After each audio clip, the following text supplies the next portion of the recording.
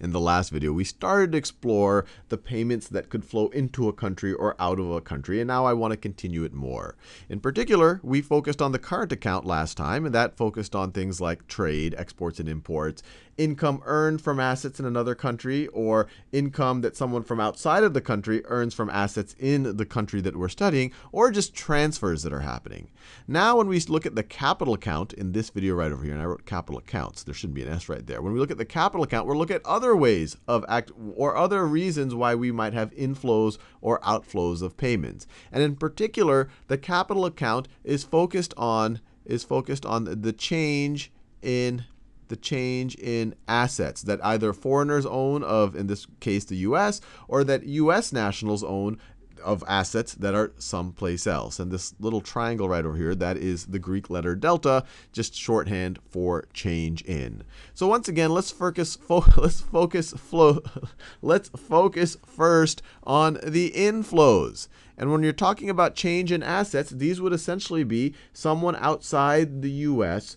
buying assets inside the U.S. from someone that was not foreign. So for example, if I am a home builder, I'm an American citizen, I'm a home builder, I build a home in the U.S., and then I sell it, and it's for $1 million to a Mexican national, maybe for their vacation home. That means that for just that transaction, there's been an increase in foreign ownership of U.S. assets, that $1 million home. And so this number would be increased by $1 million. And so that's why it's an inflow, because when they bought that house, they would have had to make a payment to me. And this right over here, I have a bunch of stuff written over here, change in foreign-owned assets in U.S., and it also includes financial derivatives here. You don't have to worry too much about that. It also has change in foreign reserves.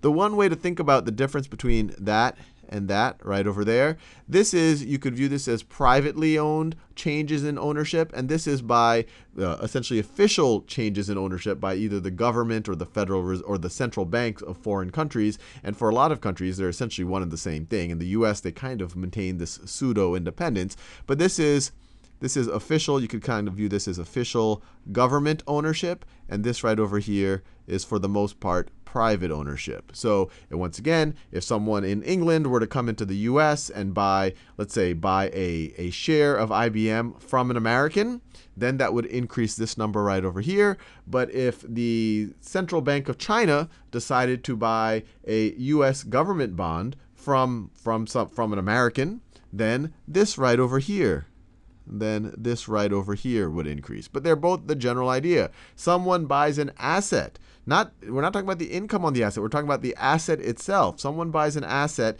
from, or it changes hands from an American national to a foreign national, then these numbers would increase, and those foreign nationals would have to make a payment into the U.S. So once again, these are inflows right over here. Now we take the other side of that coin.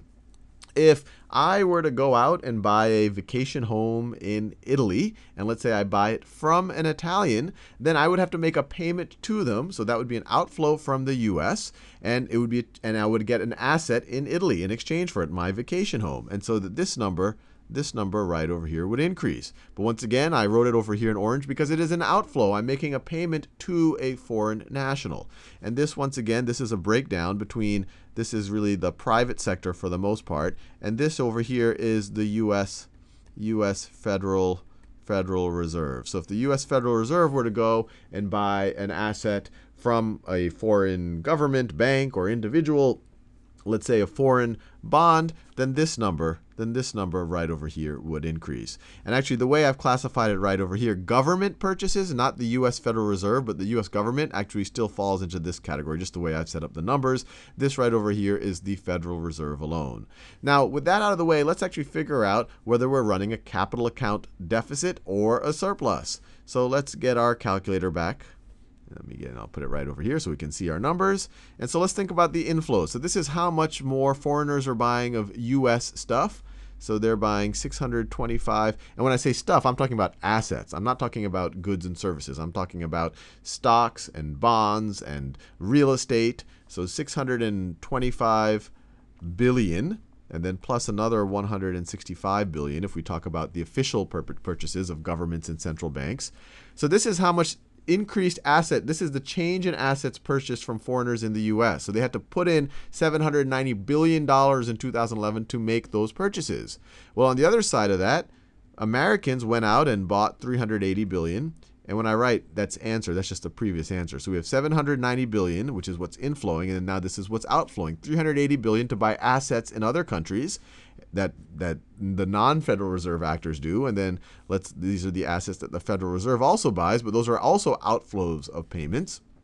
And we are left with 394 billion, a positive 394 billion.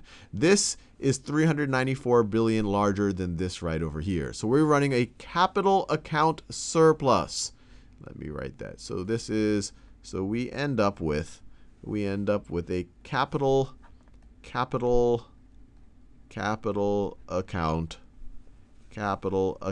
surplus, and it shows you how good it was at 394 billion. 394 billion. And so you see that these numbers are pretty close. And now I'm going to tell you something, and hopefully in future videos we'll understand why this is happening in a little bit more depth. But these numbers actually should have been the exact same thing. These numbers should have actually been the exact same thing, but we see that they're off by about, they're off by about 80 billion. So let me write this down. We have an $80 billion discrepancy. And then for most people, that's a fairly large discrepancy. But if we're talking about an economy the size of the United States, that's on the order of 15 trillion, it's not that huge of a discrepancy. And you have to think about how all of this stuff is measured. They have to do surveys, they sample things, they're getting all these numbers from all different sources.